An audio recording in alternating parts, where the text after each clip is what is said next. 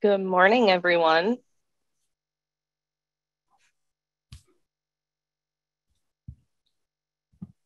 All right. Well, it looks like some people have started joining. Like Lindsay said, welcome to week one of our Crop Hour webinar series. This week, we will be covering and focusing on a variety of corn topics. For those of you who don't know, my name is Shelby Pritchard, and I'm currently the Integrated Pest Management Specialist here at SDSU. And I will be the moderator for the webinar series this year as well. And I appreciate you taking the time out of your morning to be here with us. Just a few quick things to mention. Down at the bottom of the Zoom bar, there's a Q&A feature. Feel free to ask questions throughout the talks today, and we will do our best job to answer them for you. A few other things, there will be a poll launched after both of our talks today. So if you could please fill that out, that would be wonderful. And then I know a bunch of you are curious and need to get your CCA credits. So you will also be able to obtain those after each talk, and we'll make sure we leave those up on the screen for you. And since it's already a little after 10, I'm going to go ahead and introduce our first speaker of the day. It's Dr. Adam Varenhorst. He obtained his master's in entomology in 2011 and then his PhD in entomology in 2015. Both of these degrees were obtained at Iowa State University. And then from 2015 until now, he's been at South Dakota State University as the Extension Entomology Specialist. And with that, he will be talking about corn insect issues faced in 2021. So take it away, Adam. All right. Thanks, Shelby. And thanks, everyone, for attending today. So, as we think ahead, we have to think back first. And so I always like to kind of revisit what were the issues that we really faced during 2021. And today we're talking about corn. So let's dive into it a little bit. And one of the first insects we're going to talk about, and this wasn't just for corn, but kind of all of our crops that we faced in 2021 were grasshoppers. And grasshoppers in South Dakota can kind of be a hot topic. And so it's not a big surprise for us when we do see outbreaks, but it is kind of nice to keep track of those outbreaks and understand what's it going to look like for the next year. And so in several areas of South Dakota last year, there were grasshopper outbreaks, and we had that same situation in 2020. So looking ahead to 2022, well, we keep moving in that direction of having some issues. We're probably going to see some grasshopper issues in 2022, but maybe there's some factors we can look at to kind of help predict it. And there are. And so one of the things we can look at is what our falls look like. So falls that have a longer period of time before our first hard frost, and we define that as anytime the temperature drops below 28 degrees Fahrenheit, that's a hard frost. That's going to reduce the grasshopper populations. Now, it won't kill all of them at one time, but it will reduce them. And so 2020 had a nice fall. We had good grasshopper populations in 2021, likely because of that. They can lay their eggs longer in the fall, and that leads to larger populations. Now, 2021 was pretty dry, and that can also lead to grasshopper population increases. And I want to kind of go back. So we're actually going back to 2020 first. And this is near the Dakota Lakes Research Farm by Pierre. And so this is one of our plots for sunflower. So I know wrong crop today, but it really shows what can happen with grasshoppers. And so the week before this picture was taken, these were great looking sunflowers, nice leaves on them, great heads developing. And we came back a week later, and my student goes, did we have a hailstorm? Because, the beans around us looked really bad too. But what you can kind of see over here is there's some grass. And what actually happened was the neighbors sprayed for knocking the grass out a little bit, and the grasshoppers moved from the grass into our sunflowers. And that was an indication, though, of how bad the grasshoppers were, because as soon as the food that they were on, the grass, was gone, they moved in for whatever else they could find. Happened to be our sunflowers first. They did wipe out a lot of these soybeans before they got managed, but in a week, grasshoppers can completely defoliate fields if populations are large enough. And to give you an idea, this is what the heads look like. So we ended up just scratching this project, but normally we think of The thresholds for these is 8 to 15 adults per square yard. Just right here, we have 8 adults on a head. And so a week later, the heads were gone too. They pretty much just ate everything they could. And so grasshoppers are something to keep track of. And I mentioned 2021 was pretty dry, and it was dry pretty much throughout this season. It kind of varied on where the extreme drought, which is in red, was. But even we had down to abnormally dry. We pretty much had every level of drought except for exceptional in South Dakota last year. And as the season progressed, as I mentioned, it kind of moved around where the really dry areas were. But for the most part, it was dry throughout the state. And it was dry even into September. And in some areas in the fall, we did get some moisture, but it was dry even then. And now we're seeing that we're not getting a lot of snowfall. So, things are looking like it's going to be a little bit drier, at least from the insect perspective. Well, what's that mean for a lot of these insects? Well, for grasshoppers, it means that there are lots of dry areas, patches of dirt, and they actually use those for egg laying. So the more bare dirt you have, the more advantage they're going to have for laying eggs. And so also they like drier springs. And the reason for that, they're emerging from the soil. The eggs are in the soil. They're emerging. If it's really wet, that can increase the risk of drowning for them and actually reduce the populations a little bit. So a drier spring's actually also better for these grasshoppers. And if we look at for South Dakota here, our first hard frost, so 28-degree freeze, we were a little behind schedule in a lot of the state. This lighter green represents late October. And there were some areas that even went into November before we had that first real cold freeze. There were some areas that were a little bit earlier. So this is the end of September. But overall, we were pretty late in terms of what we would normally expect. And what's that mean? Well, if we're about 3 to 4 weeks late on our first hard frost, that means that the grasshoppers had about 3 or 4 more weeks to lay eggs. And so between the drought, the later frost, we're probably going to see large grasshopper populations in 2022. The populations have been building, and they're probably going to continue to build. A lot will depend on these spring conditions. So the 2022 spring conditions may really set the stage for what to expect for a lot of insects, but especially for grasshoppers. And so the threshold for these is 8 to 14 adults per square yard. And that's kind of our general threshold. That's not just for corn. It kind of covers everything. And 30 to 45 nips per square yard. And when I say that is we just go out, we stand and we estimate what a square yard is. And then we watch the grasshoppers move with it. So it's not a perfect science, but it can get us pretty good idea of what's going on in that area. We do recommend treating when the grasshoppers are young. So when they're in those smaller stages, because it's easier to kill them at that point in time. When they get to the larger stages of being nymphs or when they reach adulthood, they do take a little bit more insecticide to knock the populations down. Another issue with grasshoppers and a few other insects is they will also sometimes show up right around pollination and corn. And if they clip the silks, that can lead to reduced ear fill and at the end of the season, reduce yield. And so if silks are clipped, and not just from grasshoppers, any insect within a half an inch of the tip of the husk, that's when it's time to spray. Or if you have pollination that's less than 50% complete, you really want to make sure that you're watching those silks and seeing if they're getting clipped. Another insect we've been seeing more in South Dakota. So since I've started, this has shown up several years, and it's the red-headed flea beetles. And they'll show up in corn, soybean.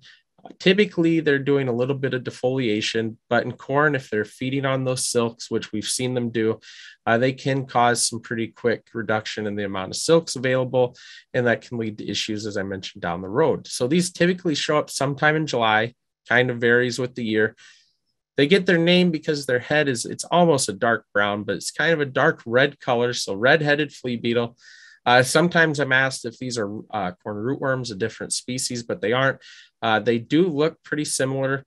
However, similar in size, these are going to have a black body, and you can't see it great in this picture, but you kind of notice the legs are tucked under, and that's where they get that name flea beetle, because these can actually jump pretty long distances. And so these modified back legs essentially are springboards, and they can kind of propel themselves, especially if you disturb the plant away from whatever's disturbing them.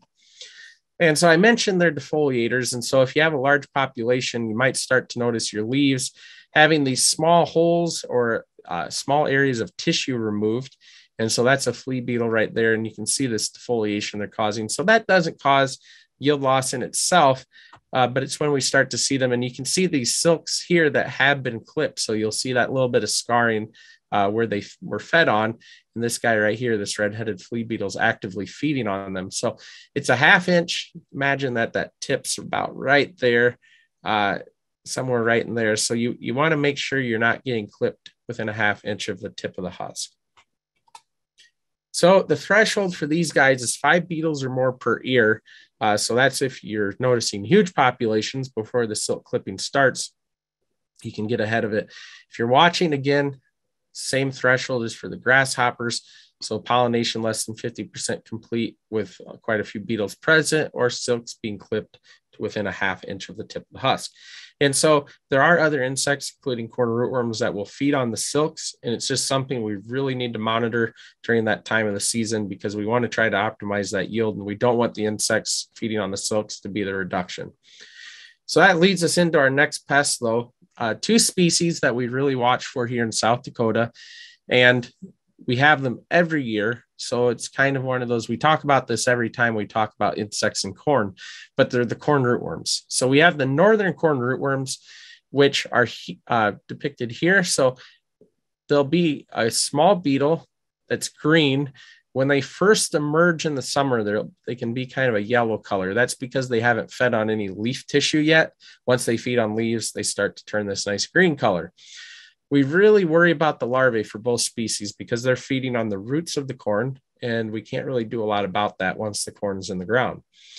Both species, though, the adults can cause some issues, especially during pollination. If there's a large population present, they'll feed on the silks. The other species is the western corn rootworm, which are these yellow beetles here, and they'll have these black lines on their abdomens. So you can see here, there can be some variation of those black lines, but if you see them in the cornfield and you see these lines, pretty good guess that they're corn rootworms. So the life cycle for these guys is very similar between the 2 species. And so right now, the life stage is eggs. So there's eggs in the soil right now. They laid the eggs in the fall. And so when we look ahead into the 2022 season, they're going to remain eggs until it warms up. And then sometime in early June, we'll start to have egg hatch. And then the larvae will be in the soil. So pretty much from when corn's planted, it has a few weeks, and then the larvae will start hatching. And then they're going to be active until sometime in July, some places, depending on soil temperatures, maybe into August. But as soon as the life cycle is complete, we'll start to see those adults emerge, and then they'll be in the fields. And a lot of times, as we know, they spread out a little bit from the fields, but they're going to be some period in there. And you'll notice there's a lot of overlap here. And that's just because it's not a perfect system, and soil temperature can really affect this. But mainly the point is that we can't really do a lot for management because this is all in the soil unless we put traits or insecticides into the soil around to protect the corn. So there's 2 different methods we can do to scout for corn rootworms. And if you notice, it's in July and August in both cases, because we're actually looking at what happened. So our best way to know if we have an issue is to look at the roots to see if we're having feeding occur in that field. And what we do is we dig corn roots and then we wash them because we need to remove the soil to see the root tissue. And we're examining root nodes 4, 5, and 6. So your brace nodes, if you imagine, if you're holding the stalk, you have your brace nodes, and then node 6 is right below those, and then 5 and 4. And so it kind of goes in reverse order for what you might think. So here's the brace. So here would be 6, 5, 4. So you can imagine, and I like this picture a lot. It's from Marlon Rice when he was at Iowa State. Shows a pretty healthy root system for a corn plant. And then this is one where the rootworms got a hold of it and there's hardly anything left. So if you could choose between the 2, you always want to go with the one that has a lot of root tissue because you have more soil contact. So you're going to have increased water and nutrient uptake. And also you're going to have more structural support. One of the things we have with rootworms is a lot of lodging, because as the root tissue is removed, there's nothing to hold that plant into the soil. And so we have this node injury scale that goes from 0 to 3. And so if you're at a 0, there's no apparent feeding, or it's very limited. So you might see a little bit of scarring, but it's not really bad. If you're at a 1 to a 1.5, you have at least one full node, an average of one full node destroyed to within 1.5 inches of the stalk. So it doesn't have to be all the way fed to the stalk. It's with 1.5 inches of it. And if you have that, you're already looking, excuse me, I went the wrong way, at about a 15% yield loss. That's the rating of 1 is about 15% yield loss. So that's already pretty significant in terms of what we don't want to see.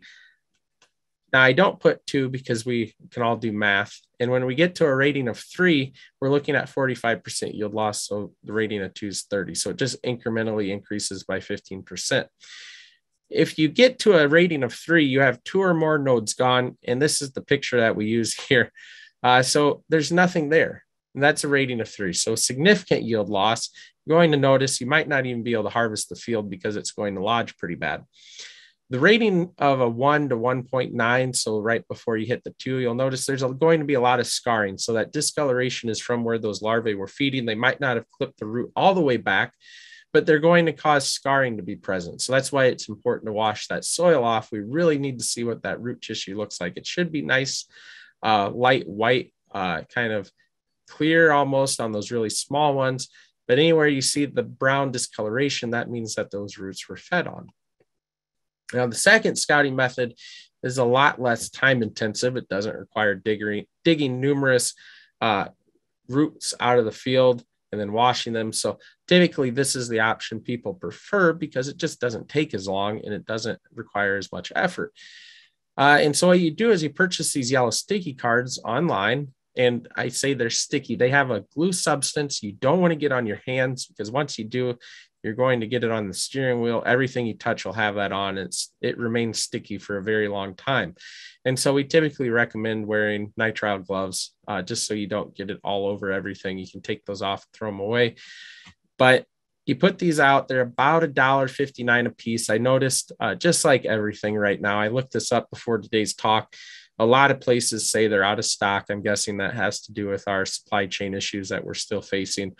But if you can get a hold of them, they should be about $1.59, maybe a little bit more now per card. You replace them weekly. So you go out to the field, you tie them to a corn stalk, make sure you have your phone or something that you can record a GPS coordinate so you can kind of follow it back to get back to where it is in the field if you put a lot of these out. A lot of times we hear from these stories where people put them out, they couldn't find them back, then they see them at harvest. So you want to make sure you have some way of making sure you can get back to them, but you replace them on a weekly basis. And when you remove them from the field, you put the new one on, you look at that one you removed, and you count the total number of corn rootworm adults on each card. So this also makes it easy because you're not worrying about, do I have northern and western, how many of each? It's just any rootworm adults. And the threshold is 2 adults per card. And if you hit that, you know that you need to do something different the next time you're planting corn into that field, or maybe in the neighboring field if you have fields right around there too. And so that's also what we do with that root digging. If we hit those higher ratings, we have to figure out what we're going to do the next time the corn's planted. And the reason for that is this is what we don't want to get to. We don't want to have corn that's completely lodged. And a lot of times when you don't have that water and nutrient uptake, we also don't get very nice ears. So it's just reduced yields all around if you can even harvest it. And so I mentioned this numerous times, we're scouting for the next year's management. So we don't really have rescue treatments for larval feeding. We can't do anything once the seed's in the ground. So the best bet is to make sure what we're doing with the seed before it goes in the ground is going to give us our best bet for protection. And I mentioned we don't worry about the adults too much, but corn rootworm adults in very large populations can also be silk feeders. And so if you have a large population present, they can be managed using foliar insecticides.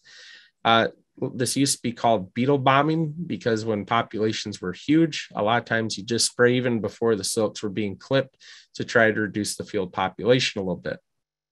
But you want to keep those populations kind of as low as possible. But typically, we don't see a lot of foliar insecticides applied for corn rootworms anymore just because we don't see this in every field that we go to. One of the things for corn rootworm management that's kind of important to think about is there's some things that we don't want to use. So we say about we need to make sure we have this plan for managing these pests, but based on some issues in neighboring states and some of the populations were detected in South Dakota by neighboring researchers in neighboring states.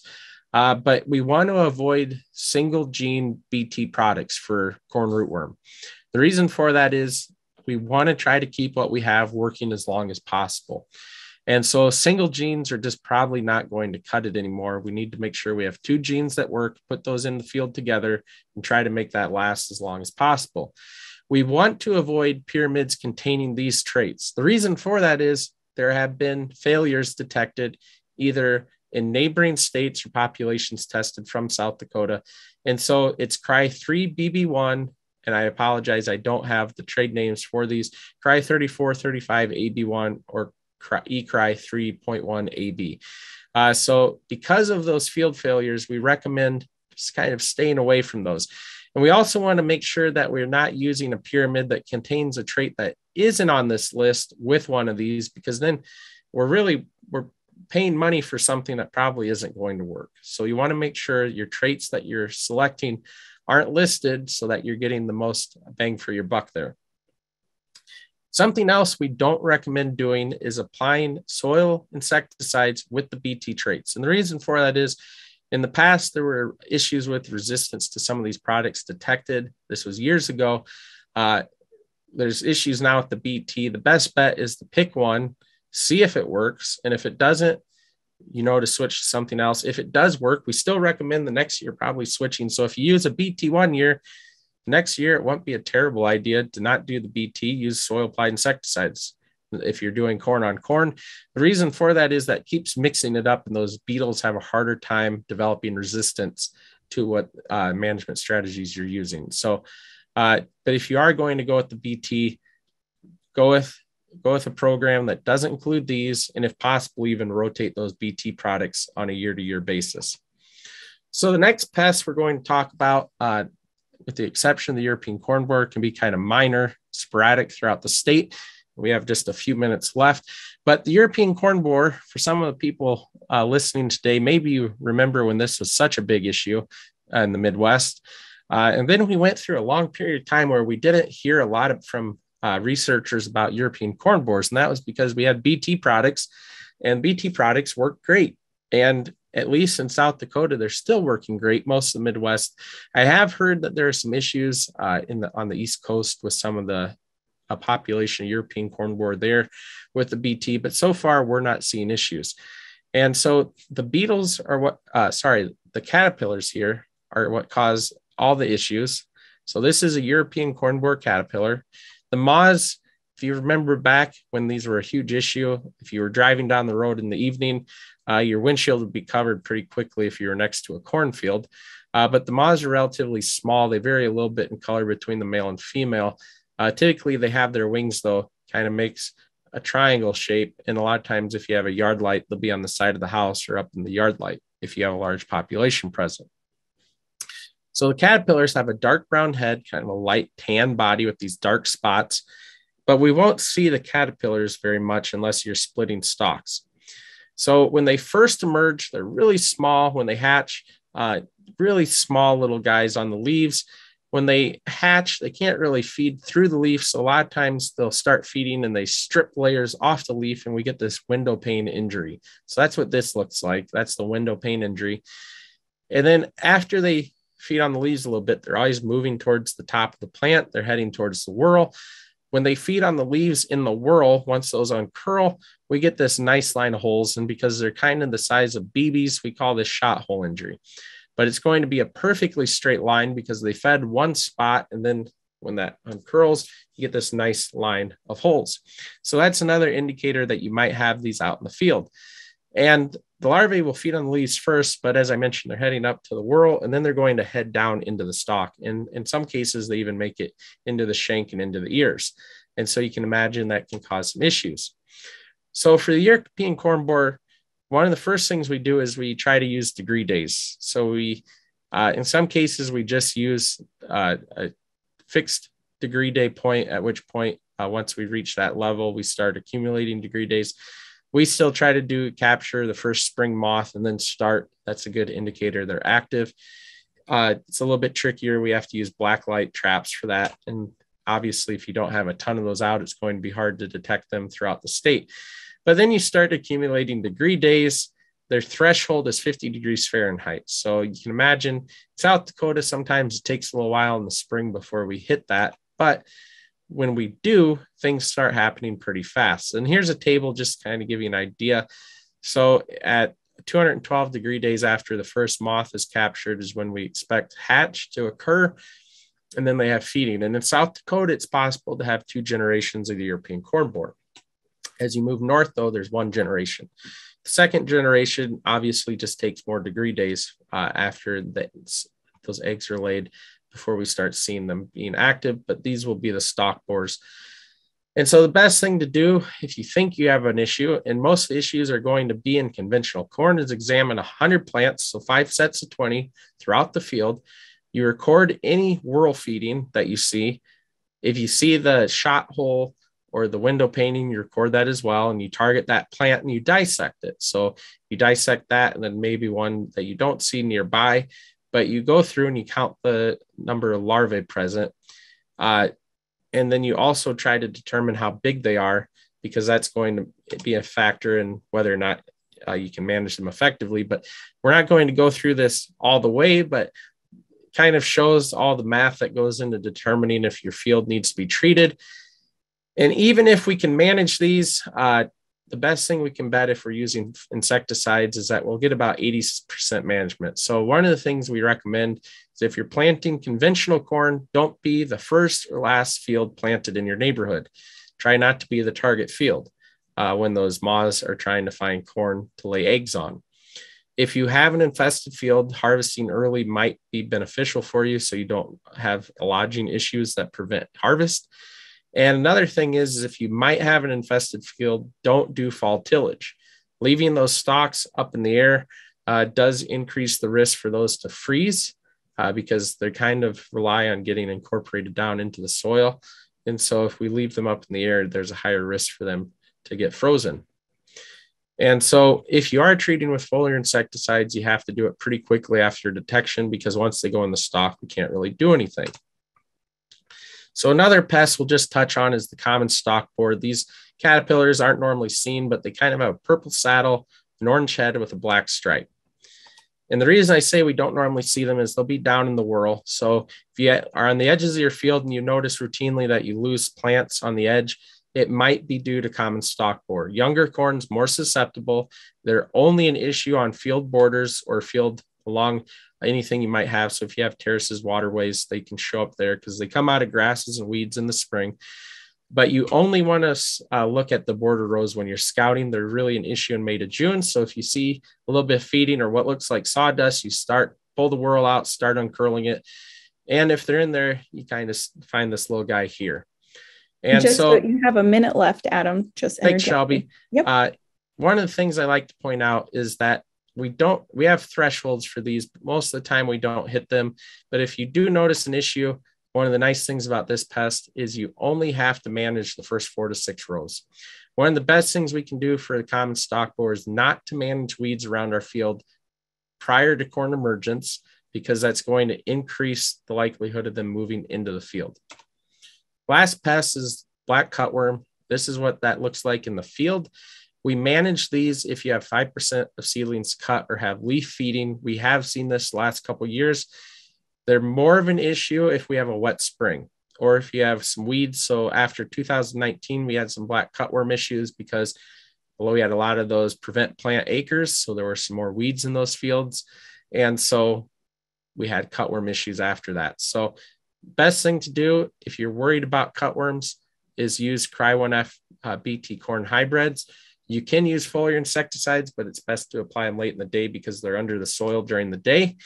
And hopefully I didn't go over. Here's some information for everyone.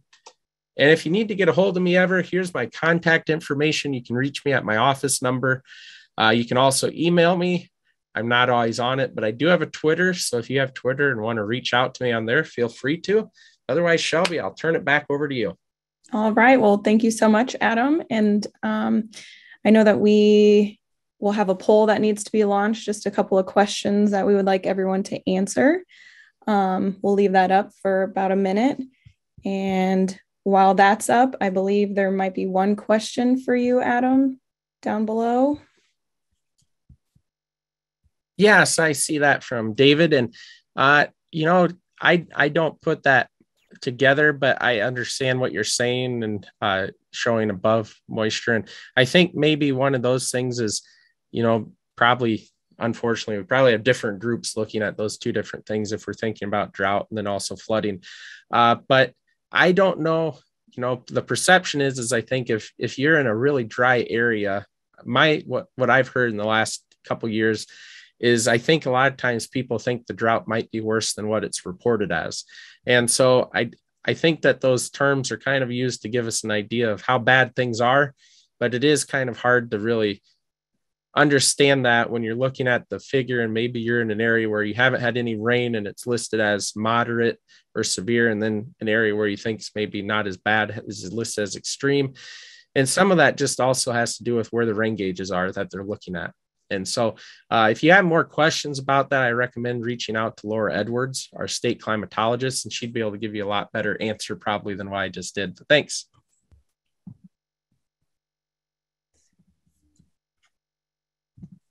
One second. I'm trying to share the CCA credit.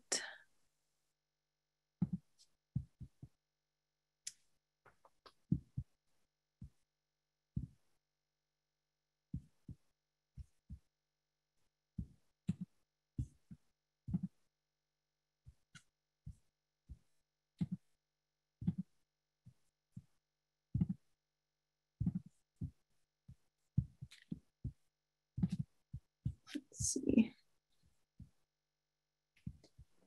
All right, that's been 2 minutes. Do you want me to close the poll? We've got 63% responses. Yep, you can go ahead and close the poll. And then I am actually struggling to share the screen. Adam, do you have the CCA credit document? For some reason, it's not allowing me.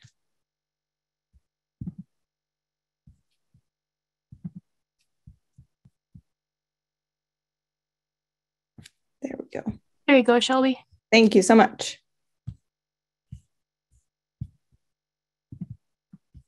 So we'll leave that up for everyone for a second.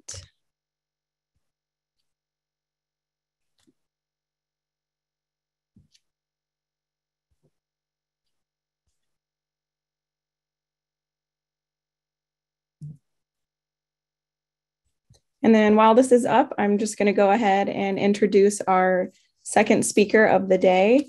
It'll be Connie Strunk. Her talk will be the review of corn diseases in South Dakota.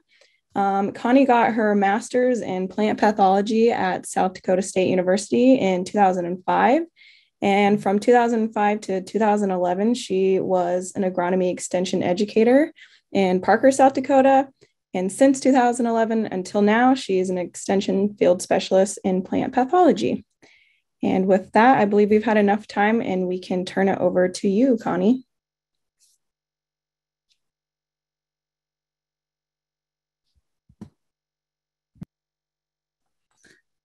All right, just kind of getting things loaded up here.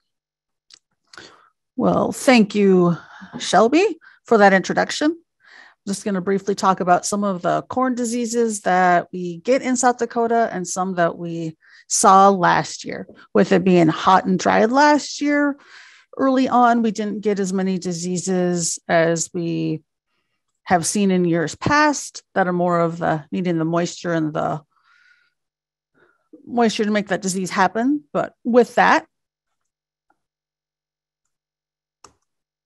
the first disease that we did see quite a bit of was a bacterial disease called bacterial leaf streak of corn. It's relatively new within the Midwest and within South Dakota. It was first reported in Nebraska in 2016, and it was identified here in South Dakota in 2018. Since then, we've had some other states kind of join the list of found it, if you will. We've had Colorado, Iowa, Illinois, Kansas, Minnesota, Oklahoma, and Texas with this bacterial disease. As you'll see, I mean, it can start off pretty small, and that progression starts to really encompass that leaf area. It is caused by a Xanthomonas. So it is a bacteria that overwinters in infested crop debris. And what you'll learn is that this bacteria, it enters the corn leaves through the natural openings on the plant or through a wound. So like the wound could occur whether it's from hail, sandblasting, wind, any of that might have weakened or caused a little bit of a wound or a weaker spot within that plant to allow that bacteria to enter in. It is favored by higher humidity.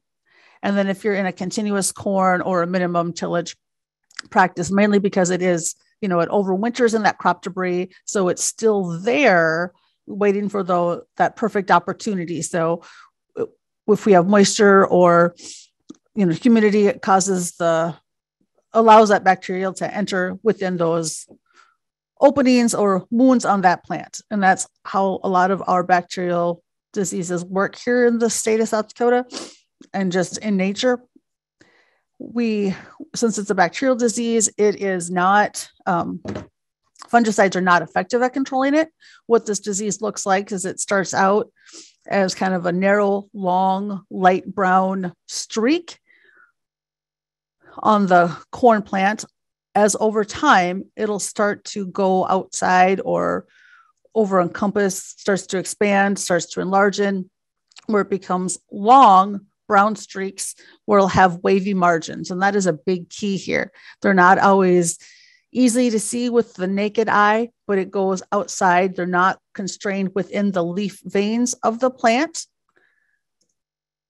As we're looking at bacterial leaf streak here on corn, if you look way to the left, this is a lighter, just starting out infection. So notice they're not nearly as long, still fairly contained within the veins, but just starting to expand. The middle, you start to see more of that disease take hold. They're starting to get longer. They're starting to go across the veins, where then they could end up on the right, the picture on the right of the screen here, where they really become long and go across the leaf vein in size. So it chews up quite an area on the corn leaves with the bacterial leaf streak. A good rule of thumb is if you're able to hold that corn leaf and put it up into the light, you'll start to see some of those yellow streaking happen within the plant. The good news is this disease does not appear to be systemic. It is or cause plant death. It's more kind of locally in essence. There's no magic cure because it is a bacterial disease. Fungicides are not effective at controlling that disease. So again, some management for bacterial leaf streak. The impact on yield really depends on the extent and time of infection. So when did it move in? Was it early in the growing season or did it come in later? And then what does it look? Is it still pretty light or is it really covering up those leaves?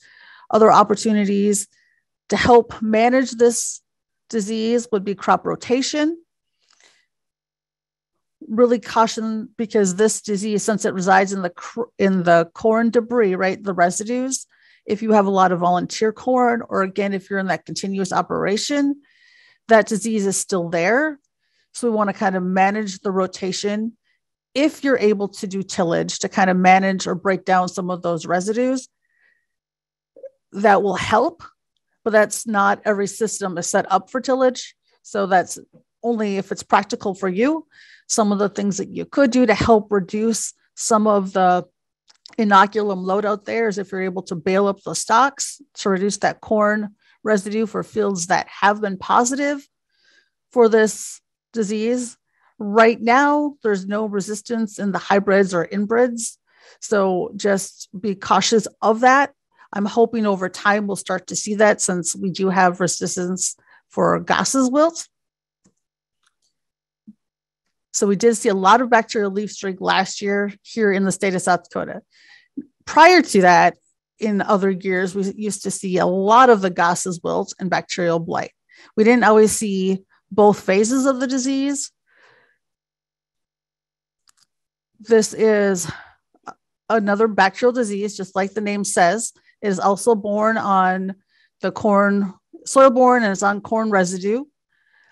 The big difference with this disease is the resistance is the main defense. Again, because it's a bacterial disease, fungicides are not effective at controlling this disease. Goss's wilt has been known to cause quite a bit of yield loss. So if you do get this disease out in the field, we want to make sure we properly ID it so you're aware of it to make that seed selection for the next growing season. Because again, fungicides are not effective. What this disease looks like is you're going to kind of see the tan lesion. Generally, it's on the edges of the leaf, but not all the time. But it'll be generally on that leaf edge. It's brown or tan color. And it can start small, and then it just starts to take going across the leaf of the veins, kind of growing with the edge of the corn plant. But the big diagnostic here for Goss's wilt are the little freckles. They're kind of olive green to kind of a black within the center of that lesion. And oftentimes you'll see the bacterial exudate kind of dry within or on that plant, or the water soaking appearance that are pretty phenomenal with our bacterial diseases, especially with this one. If you're able to cut the leaf and you can put it in some water, sometimes you'll start to see that bacterial just stream out of the corn plant and into the water. So again, another look at the Goss's bacterial wilt and blight here. It's a two-part phase disease. Right now we're looking at the blight aspect. So again, that long tan lesion. And then you'll see some of those freckles or kind of the freckled colored appearance. So that's the blight phase. The wilt phase is if you start to see some rot or the plant starting to look real droughty, stunted, or even toppling over. A lot of times if you were to take that stalk, cut it off, you'd start to see the bacterial clogging up the tubes, the conducting tubes within the stem of the plant. And so it chokes off some of the nutrients. So again, it's a two-part disease. We don't always see the wilt part, but if we get infection pretty early in the growing season, then we can see both phases here in the state. So just be mindful of that. And this is looking at Goss's wilt on the left versus our bacterial leaf streak on the right.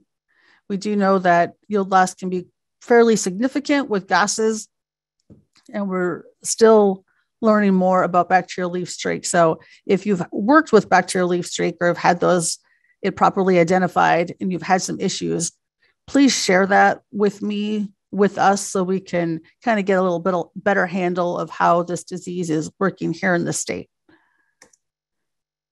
One of the other things that we saw quite a bit throughout different fields this past year were some ear rots.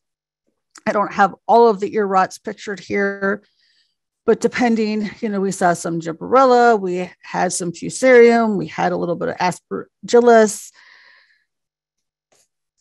just have had some different ear rots, tended to need some damage to those kernels, to the corn, which could be caused, from hail, winds, or in the case of aspergillus and our fusarium, the hot and dry weather, we saw a lot of those out in the field. And our big concern was that they contain mycotoxins. So you want to be wary of that. A lot of times we can't go with color alone because some, is it white? Is it pinkish? If it gives a textbook colors, then it's pretty easy to tell, but not all the time do our diseases work like that. A lot of times they're going to start at the tip and move down.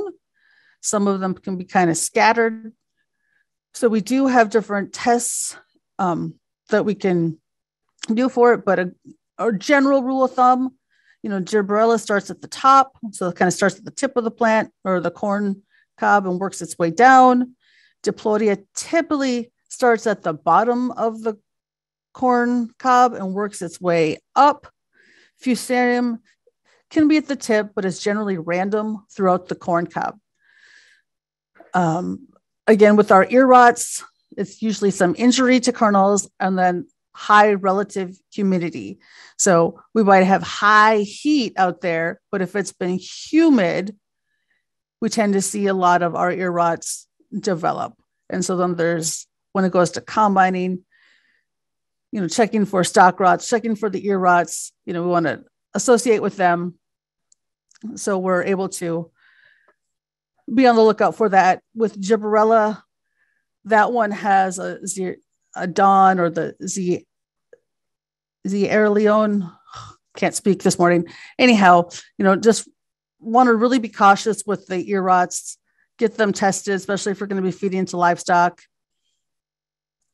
We can speak more on that, but due to time, I need to keep moving here. Some of the other diseases that we'll see throughout the state. Now, we didn't see a whole lot of these diseases. They are, other than our rust, they are residue-borne diseases. So they are here and within our environment, our climate. Again, crop rotation helps break that down. Tillage, if practical.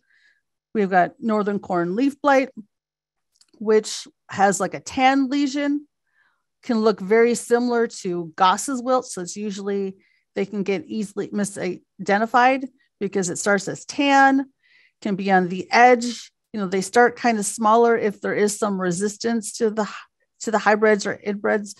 If there's some susceptibility, they can get quite large in size.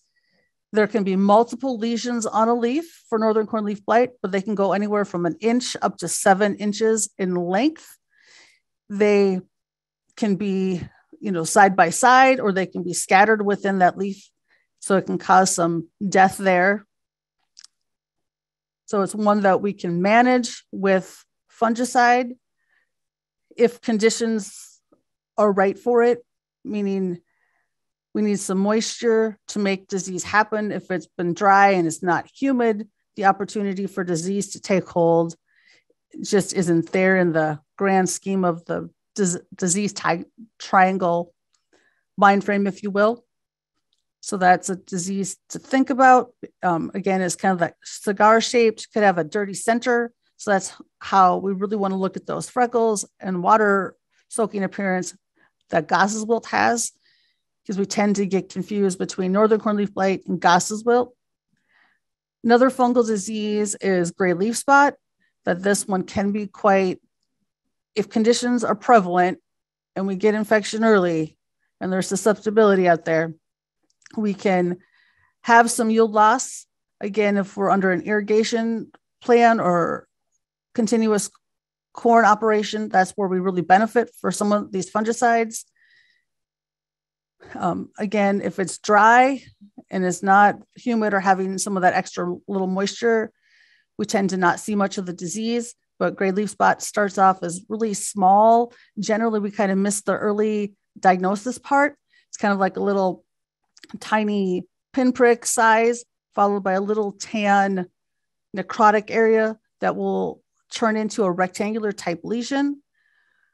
The shape of this one's important. With the rectangular lesion, generally is bound within the veins of the leaf. Again, it is a fungal disease that we can control with our fungicide. Our rust, we have to realize that they blow in, and we'll talk more about the rust here in a minute. And then eye spot, again, starts small, kind of necrotic, or a halo, as we would call it, for help identify. We like warmer weather.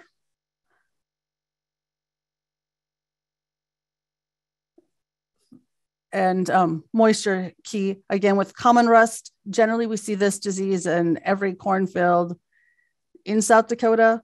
This year was a little bit of an exception just because we weren't wet early on. So it was drier, so we didn't see as much common rust out there. But again, if you have common rust, those pustules appear on both the upper and lower leaf surfaces. They're typically brown to brownish red, elongated in shape, scattered on the leaf surface. Common rust prefers that cooler temps. And then we need some moisture for that disease to take hold. Southern rust, this is a rust that we have to worry about if it would move in early enough. And we talk about early enough, meaning if we find this disease, when it typically blows in, it's around that black layer. Late August, September, black layer. We don't see much of a yield loss, if anything at all.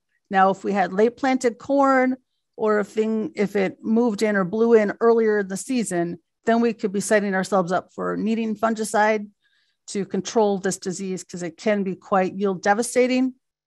With southern rust, the pustules appear primarily on the upper leaf surface.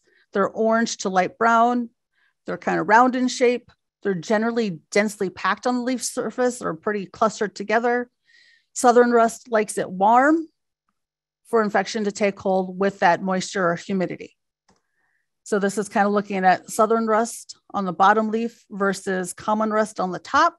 Again, common is pretty common, and we generally don't need a fungicide here in South Dakota because our weather pattern changes a bit and it kind of puts the disease at hold. Southern rust, that is the one we do have to worry about for yield loss. Again, this is just looking at northern corn leaf blight, gray leaf spot with those rectangular lesions and in shape we could use a fungicide for. Where all these diseases and the kind of the big take home that I really want to bring forth is getting things properly ID'd. You know, we don't have a lot of different diseases in corn, but the ones that we do have, generally there's a lookalike for something else. So we've got northern corn leaf blight and Goss's wilt that look alike. We've got gray leaf spot, which is on the left, versus bacterial leaf streak on the right.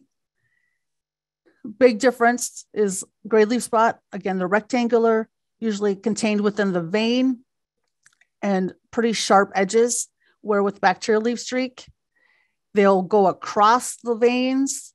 We have what we call a wavy edge. So kind of be watching for that. If in doubt, you know, send pictures into myself or the other agronomist, send in samples to help get it properly ID'd, because we don't want to be putting on a fungicide unless we absolutely need to, because we're going to be developing some resistance otherwise. Physoderma leaf spot is a water mold. Starts out small. They coalesce, kind of grow together, and then we'll start to see some dark color within the mid-rib. One thing I just want to bring your attention to is a new disease in our region, but it's not in South Dakota yet. So I want to preference it's not in South Dakota yet. It is called tar spot. If you're familiar with the black spot that are on like a maple leaf, that's like a tar spot. Same kind of color pattern. They're just not nearly as large, a little bit more smaller, a little bit raised, but often confused with the resting stages of our common rust.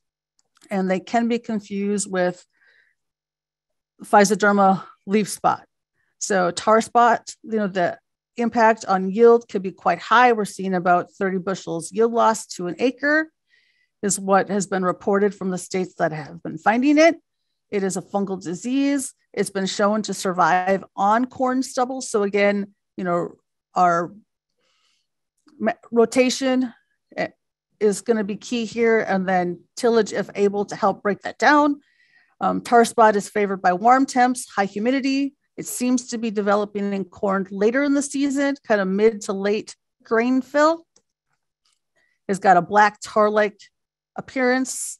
You know, you're going to think that something kind of spilled on there when you see it. These lesions may have a necrotic brown tissue around the lesion. Typically, it has what's called a fisheye appearance. It can be found on the husks and leaves, you know, so it can be anywhere throughout the corn plant. Again, this is looking and kind of saying why we really need to have things properly identified. You know, looking at way to the left, and A is the tar spot. Looking at letter B here are the resting phases of common rust, so they can be easily misidentified. We really want to make sure we can properly control the disease. You know, fungicide has been shown to be effective against tar spot. There's different fungicides out there, you know, looked at susceptible versus resistant lines. When we looked at the severity, you know, when we looked at the severity versus the disease versus the fungicide impact, we saw that there's 3-4 different fungicides that handle the disease pretty good. But since it's not a problem here in the state, we won't go into which ones we think might be best for us or anything like that. But just seeing that there are some fungicides available there. Just to kind of wrap up, when we manage and work with corn diseases, hybrid selection is going to be huge, especially for our bacterial diseases, managing our residue, especially in high disease environments. You may want to consider bailing off the stalks, tillage if it's practical, or if you're in that, have that opportunity to do so, rotating away, if you could have more than 2 years to really help break down some of the diseases, that'd be great. But I know that our practices don't necessarily always allow it. If you do need to use a fungicide, we'd really recommend that VT to R1 stage of growth if disease is warranted. So just kind of know that field history, scout, keep notes of what disease you're seeing there, know what variety, hybrid disease package you may have selected, really follow that weather. So again, if it's dry and we're not having any moisture or humidity, our disease pressure tends to be low. If a fungicide is to be applied, follow what the label says for the timing and mode of action, and what mode of action you're using. Take note of that so we can rotate those. And then after you apply, scout to note the efficacy or resistant issues that you may be seeing out there for disease. So with that, just want to share my contact information here. I'm located in the Sioux Falls Regional Extension Center. Again, you'd be able to, email pictures or drop off samples, and I can certainly help the best we can there. And we do have the diagnostic clinic if it's something that needs more than a visual analysis. So with that, I will turn it over to you, Shelby. Okay, and I think you have a couple of questions in the chat, and I can read them off to you if you would like. One from David Ortman is asking, is there any significant difference in corn disease or corn infestations between irrigation and dryland farming? Well, we see more disease pressure underneath the irrigation, mainly because we have that perfect disease triangle, right? We have our corn, depending on what disease package you've selected, you just have some susceptibility there because we call it our susceptible host. We have the moisture with the irrigation to kind of set up that humidity and causing the moisture splash, depending on what rotation you're using. Even if you're not corn on corn, if you're corn in something else, right? So you have some corn debris there. We have debris that's blowing in that you may not have had the disease, but the disease leaves can move into your field, if you will. When we have the irrigation, it kind of has that perfect home where the rain, as things sporulate, once we have rainfall or the humidity, it causes the spores and pustules to shoot up into the corn crop to start that disease. So irrigation, if managed, is an okay thing. To just be aware that you could have higher disease preference under irrigation. All right, and maybe just have time for one more question. Also from David Ortman, was saying, my family has been farming in southeastern South Dakota longer than South Dakota has been a state. A half century ago, there was a variety of crop rotations. Now fields in our area are pretty much monoculture corn. How much of the corn infestations or corn diseases are due to this practice? Well, weather is always going to be a key player, especially because a lot of our fungal diseases and bacterial diseases are residue borne. So they overwinter on the corn residues. So again, even if your field is not a continuous corn operation, if we're corn beans, or we rotate and corn is always the every other, we can still have residues laying out in the field. We can still have things blowing around. So, the change to that would have huge, but the key player is really the weather. We're seeing it's been wetter earlier, wetter longer. And then with our rusts, as things blow up, kind of always having to watch for them. Over time, I don't know if our rust will start to overwinter here, but right now we've been lucky enough where they blow up what we call that Puccinia pathway. And so we've not had to worry about rust taking hold early every year. We're at the mercy of the winds and where we're finding this disease in the southern states. All right. And I think we are right at 11. So I guess just a quick reminder that to look for an email from us at the end of the week. There will be a survey attached, and we would really appreciate your evaluation of this week's presentation. It just helps us plan for the next time. So thank you, Connie. And just a reminder for everyone, if you're on today, we will have presentations on corn topics Wednesday and Thursday as well. Tomorrow will be topics covering corn hybrids, management, and weed control.